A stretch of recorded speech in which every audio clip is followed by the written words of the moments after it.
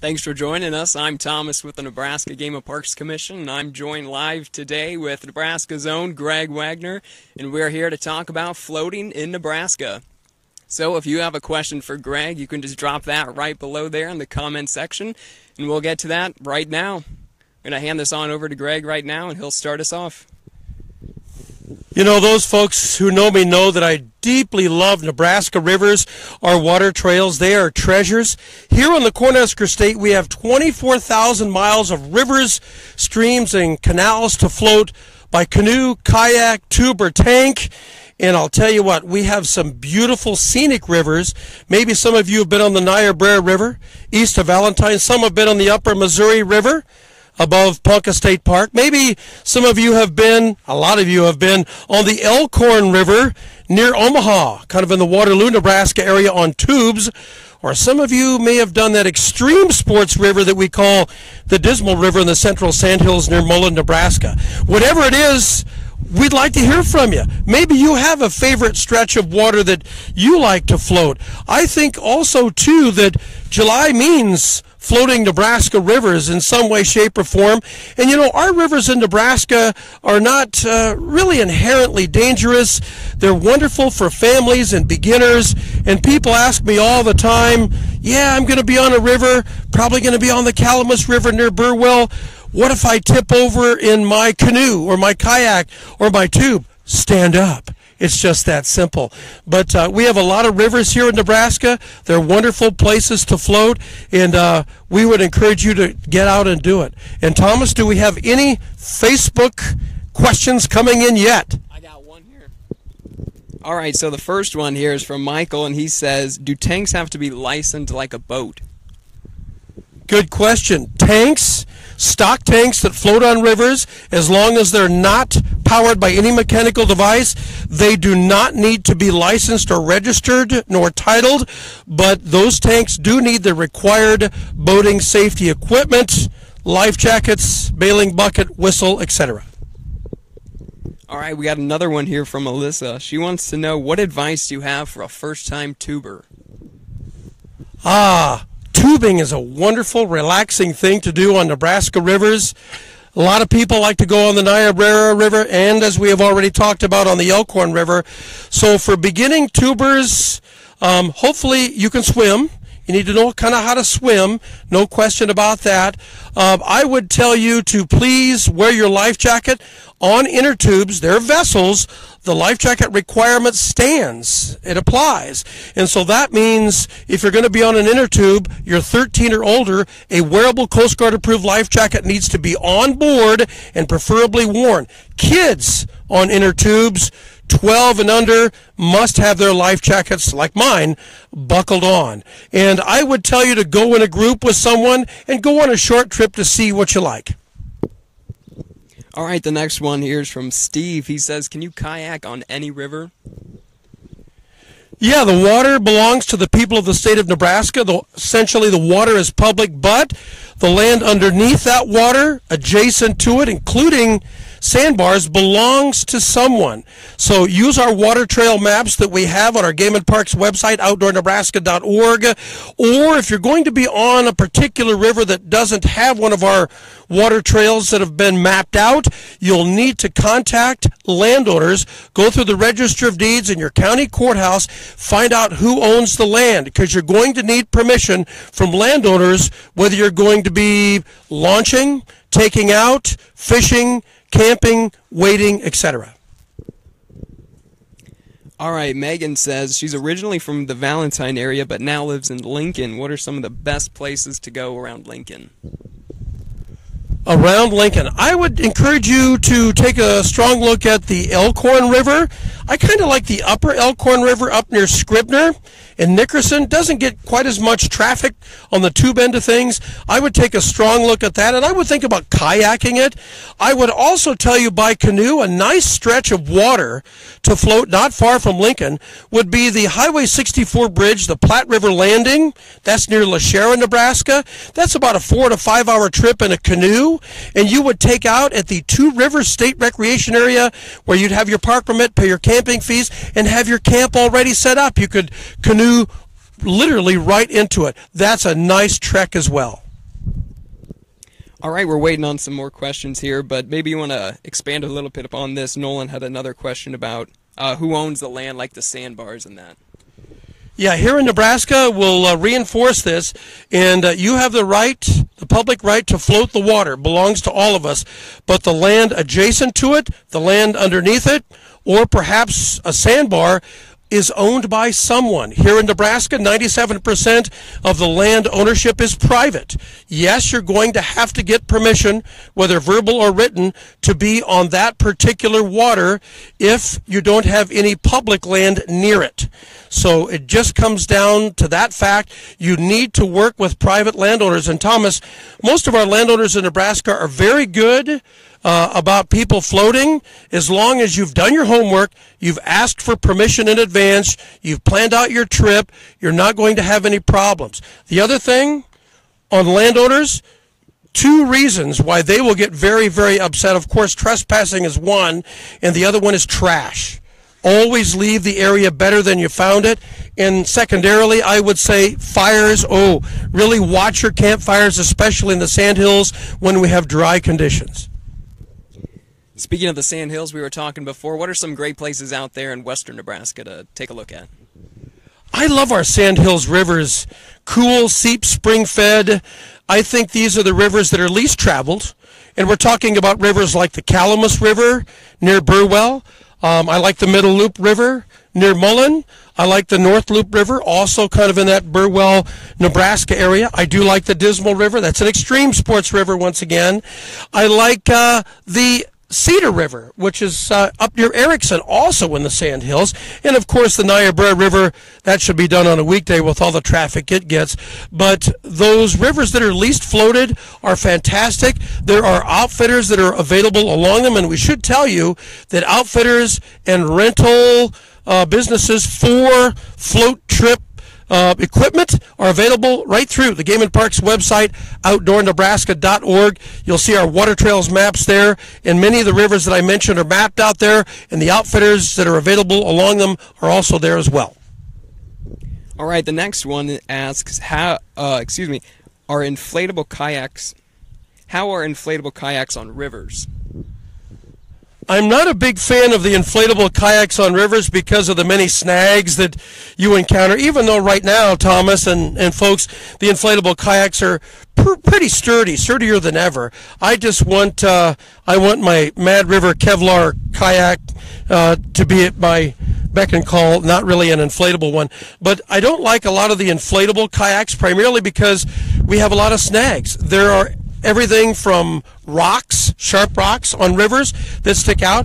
We have a lot of logs and tree-laden snags in rivers. We have a lot of fences on the Sandhills rivers as well. Plus, there's always sharp objects around bridge pilings, and oftentimes you'll kind of bump them. It's not that you're going to hit all these, but it's always that bump or that scrape that just rakes kayaks, the inflatables, and you hear... The inflatable kayaks I would be a little leery of, even though they're a little bit better with technology. All right, Teresa's curious, is there a list of public access to rivers, and can you launch from any bridge or public road?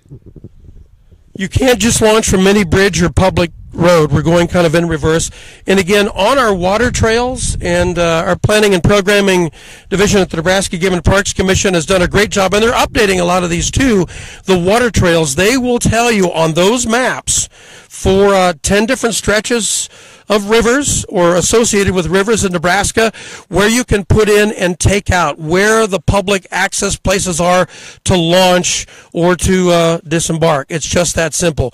Use those. You just can't pull over on a road and launch or take out. You cannot use bridges. I will tell you for sure that with the Elkhorn River, the Nebraska State Patrol and law enforcement will ticket site vehicles that are parked on bridges, primarily because it's a tremendous safety hazard, because there's a lot of people that are running back and forth. Not a good idea. Bridges are not to be used unless you've touched base with the governing authority of that bridge, and by and large they're going to tell you no because of the liability and the safety hazards that busy roads and bridges present. So the bridges are not necessarily a go. All right, so Trenton's question is, what makes the Dismal so different? I think what makes the Dismal River so different is you're in a slice of Nebraska between essentially Mullen and Thedford. You're in the central sandhills. This is like a drainage ditch filled with ice-cold spring water in big, steep, beautiful canyons that becomes an obstacle course. It is an obstacle course, and you can't see around bends, and there's a lot of deadfalls, a lot of windfalls. There are rocks in places, and it's going fairly fast. It's a very fast river. It's narrow, and if you get the canoe or kayak sideways,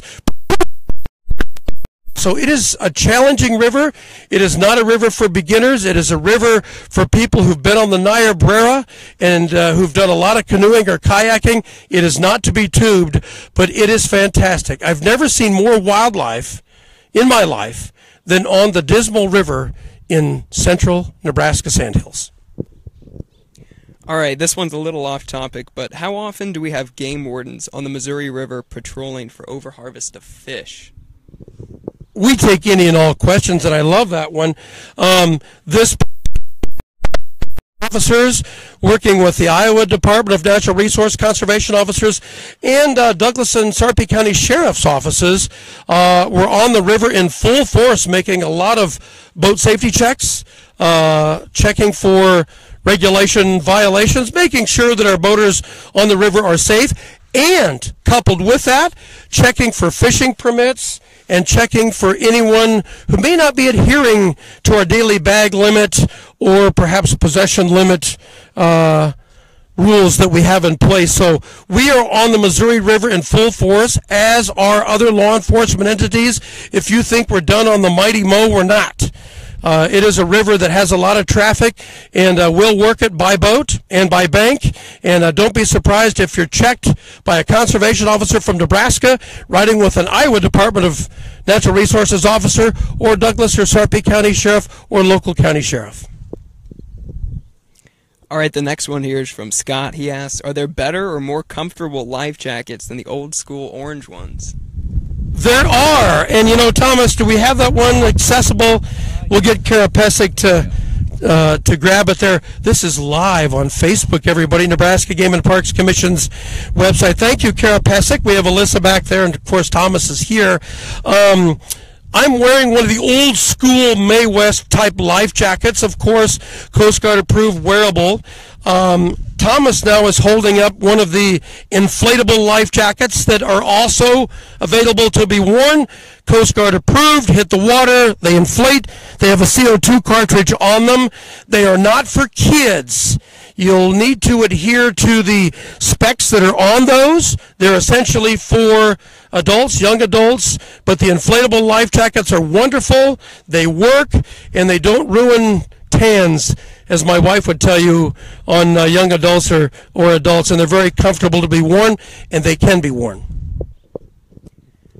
All right, Jennifer asks, what is the closest river to Tank Down by Grand Island? Closest river to Tank Down by Grand Island would be the Cedar River. And there is tanking that is done on the Cedar River near Fullerton, Nebraska. That is a short drive away. There's an outfitter there. The Cedar River near Fullerton, from Belgrade to Fullerton, is gorgeous. It's beautiful. Don't even look like you're in Nebraska when you're on that Cedar River. Good catfishing river there.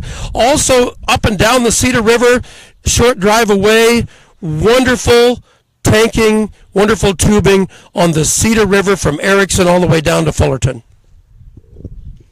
All right, we got another random one here for you. Paula asks, what do I use to trap woodchuck in my yard? Wow, we're getting everything there.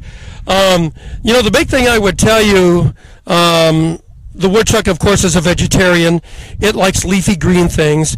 And I tell people this, it's better to invest in cheap chicken wire than to try to go out and buy live traps and try to mess with an animal that's going to scratch and bite you. And I would tell you, it's your vegetable garden, isn't it? I know it is. So use that cheap chicken wire and double strand it up if you want. That's the best thing to do. Make sure you go into the ground at least about 6 inches.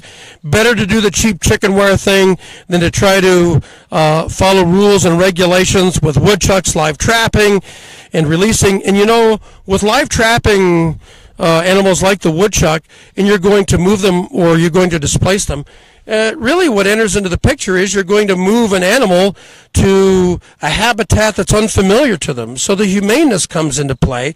The other thing that comes into play, too, is that you may transplace a problem to another landowner or to another person's vegetable garden.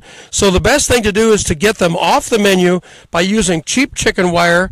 The animal doesn't have to be harmed. You don't have to mess with it. It works well. You can electrify that fence if you need to on a low grade there with your vegetable garden.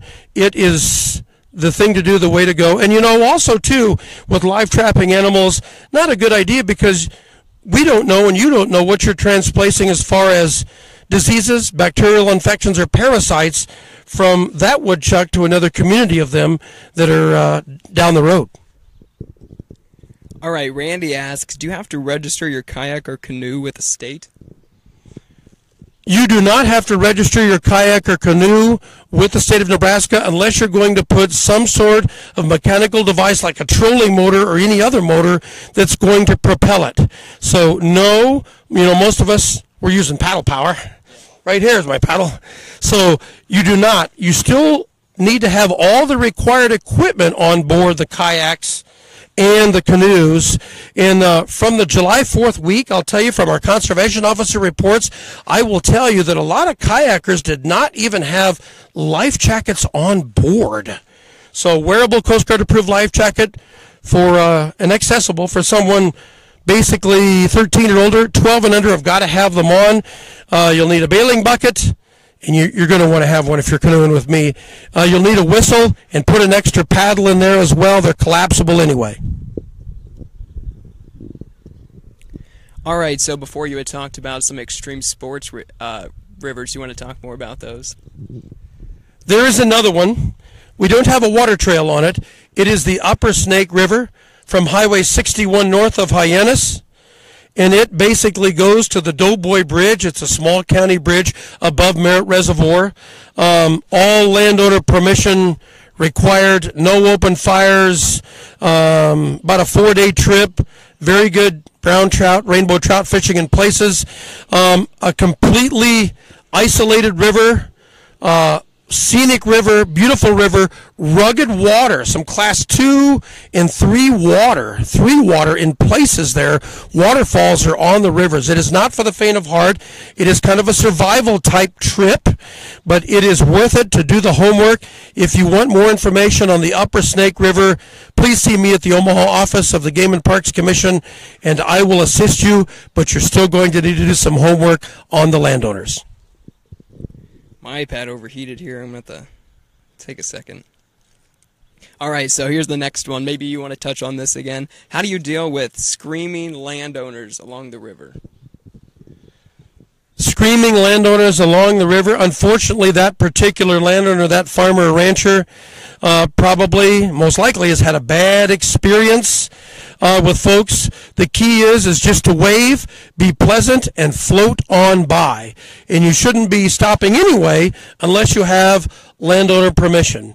And just say, I'm sorry for other floaters that have come this direction, left trash. I'm sorry, sir. We're moving down. We're utilizing an area where we have permission or where we have public access. I'm so sorry. And maybe we can stop and help him perhaps pick up trash if there's a lot of trash on that particular water. That's the best thing to do.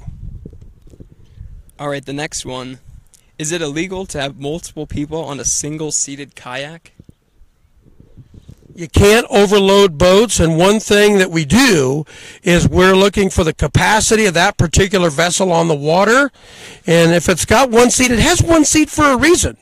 One seat for a reason, and that means no overloading a vessel for what it is rated. It is just that simple. Overloaded vessels cause more problems than you would know. You can't traverse them in tough water or coming up next to bridge pilings. So you need to look to see what that particular vessel is rated for by weight or by occupancy. All right, here's another one here from Kara. She asks, can someone fence off land around public bridge to keep people out? Yes, there can be fences around bridges. There can be fences across the river, cattle fences, livestock fences. Landowners have that right to fence across rivers or around bridges if they do indeed own that particular bridge, or if that's a county bridge, or if it is a state highway bridge, interstate bridge. Yes, those governing authorities can fence that area off. They're doing it for public safety. They don't want anybody to get hurt. They don't want people parking up there causing a road hazard, a safety hazard. So that is allowable. The thing I would tell you on Sandhills rivers, whether it's the Calamus, the Middle Loop, the Dismal, the Snake River, is if you want to get a cattle rancher upset, mess with their fences. Don't mess with their fences. You have the right to portage. You have the right to go under that fence. Be very, very careful doing it. A lot of times there's rusty barbed wire on those. Be extra careful. The motto is, when in doubt, get out. You have the right to portage, and don't be tying up fences, and don't mess with our cattle rancher fences. As we're waiting on well, there's another question here. What do you recommend bringing along in addition to required safety equipment or tubing on a tanking trip? Wow, I love that question. Beyond the required equipment, what do I use when I'm kayaking, canoeing, tubing? Here's one thing. A throwable life preserver. It looks like a baseball base with handles on it. I have that attached to a 20-foot rope, Thomas, because I'm bad with aiming anyway, and I want repeated throws if I have to get to somebody, either on a tube trip, tank trip, canoe, kayak. That is quintessential, in my opinion, to have. And I always have actually a couple of extra paddles there in that boat, because snags sometimes grab paddles. Snags are not alive, but at times I think they are in rivers. So a couple extra paddles for sure. And the other thing I like to have is I like to have a good bailing bucket, or each person needs a bailing bucket. If you've ever turned over, like in a canoe, for example, maybe you're on the Niobrara River and it's just so full of water you can't lift it, you got to bail it. So what I use 1 gallon cleaned out milk jugs, cut in half with the handle left on it. They are wonderful to attach to a rope on each seat to have available. So not one person's bailing, 2 people are bailing. Those are the things, the additional things that I would add as far as additional equipment that will make your trip more comfortable, and you may save someone's life with them. All right, the next one here, they want to know your opinion. What is your favorite river to tank down? Favorite river? Why, I'm being put on the spot here. Favorite river to float. Favorite river to tank? Was that the question? Okay, we'll do that one. I like the Cedar River near Fullerton, in the east central part of the state, kind of right in the middle. I like the Cedar River. It's wonderful. It's great. I do like the Cedar River. You know, the tanking scenario began on the upper Cedar River near Erickson with outfitters there. I like the Cedar River near Fullerton for tanking. For kayaking, the Dismal. I like the Dismal River, the Central Sandhills. For canoeing, we've not talked about it, but the upper Missouri River area, Ponca State Park, going all the way up into the Sunshine Bottoms, is spectacular. It's beautiful. The water in the Missouri River there is green and clear and gorgeous. I love it. That would be my favorite stretch for canoeing. If I've got a tube, it's probably going to be the Niobrara River on a weekday. No question. A weekday to me means Tuesday, Wednesday, Thursday this time of year. And I love tubing on the Niobrara River, Scenic River. Secondarily, it would be the Elkhorn River also on a Tuesday, Wednesday, Thursday near Waterloo, Nebraska, not far from Omaha. So those are my faves. You want to talk more about Niobrara River? It seems to be obviously a very popular area and up by the Valentine area. On a bucket list for all of you, anyone in Nebraska or beyond for an outdoor adventure needs to be a float trip on one of the top 10 floating rivers in the country, canoeing rivers labeled by Backpacker Magazine, the Niobrara River east of Valentine, Nebraska.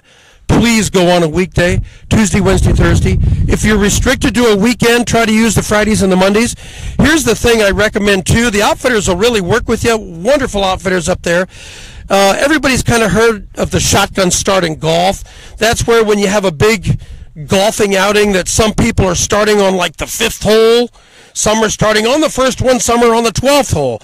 Well, the outfitters will work with you. So if I'm going to go up on a Saturday morning, everybody is at the put-in. Everybody is at the Fish and Wildlife Service put-in near the Cornell Bridge. It's wild. It's jam-packed. Everybody's excited to get on the river. But what you need to do is work with the outfitter. You put in at Smith Falls in the middle of that stretch. You see?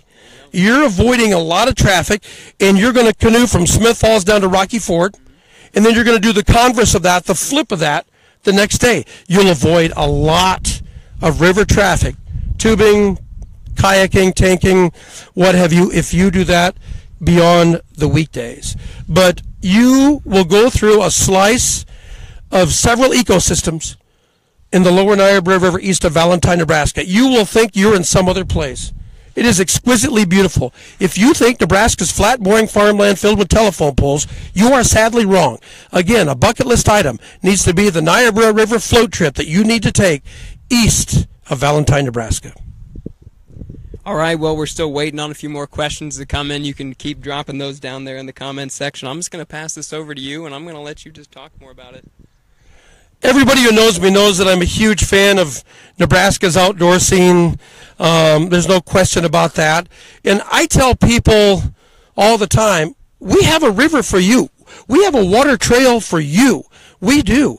And one thing that we've not mentioned here are floating some of the creeks. And I know Jeff Curtis of Nebraska Land Magazine, loves the new water trail, relatively new water trail that we've established, that planning and programming has helped establish on the Elkhorn River in northeastern Nebraska. I believe it is Logan Creek, and it is fantastic. One of the creeks I like near the Omaha and Lincoln areas is we have a place called Catfish Run Wildlife Management Area on the Salt Creek, not far from Mahoney State Park. We have access there, and a great trip, multiple-hour trip, is to go from Catfish Run Wildlife Management Area in between Omaha and Lincoln on Salt Creek near Ashland and go all the way to Schramm Park State Recreation Area. So you've got the creek aspect of it, that it widens out into that scenic Platte River Valley. So I would not overlook some of the creeks we have. Let us also point out that on the canal system, the Kearney Whitewater Association has a neat new 2.3-mile trip that they've established, and I've not done it, but it looks great. Julie Geiser, out of our North Platte office at Game and Parks, Public Information Officer, has been hard at work. She's got on the canal system out in her neck of the woods a wonderful float trip there for a day. So don't overlook the creeks, also the canals that we have for float trip options. I calculated the other day that chances are where you live here in the Husker State, or maybe you're on a border state here, within about a 45-minute drive of your house, you have a river or a water trail to be floated. All right, we do have a few more questions. I must have had a little issue here. All right, so Nick asks, how do boating under the influence laws apply to tanking and tubing? The BUI laws, that would be really a question for our conservation officers. I know that the BUI definitely applies to motorized craft, and we'll have to double check that to see how that applies to our non-powered float trip mechanisms. Anything powered by mechanical devices, same as a motor vehicle, the BUI law applies. We'll check if we can and get back to Nick to see if that applies or how that applies to non-powered watercraft. I tell people this: if you're going to go down a river, you're going to tube a river perhaps, and you've got people of age, and you want to have a cool, refreshing adult beverage, in your group, you need to have what's called a designated floater, a designated tuber, an individual who can swim, who does not drink, that keeps an eye on everybody in that particular group when it comes to alcohol. The other thing that I'd recommend to people is you want to have a beer, you want to have an alcoholic beverage. After you have one, then drink a bottle of water. You alternate. And maybe you want one more beer, then you're going to have a bottle of water. Then you can stay mostly hydrated, and then you can come home at the end of your trip and you won't have any trouble with an alcohol-related accident.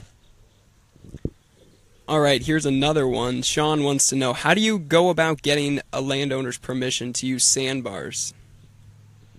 Getting landowner permission to use sandbars, you've got homework involved. You need to go through the county register of deeds in the county where you're looking to float on that particular waterway, that particular river or water trail.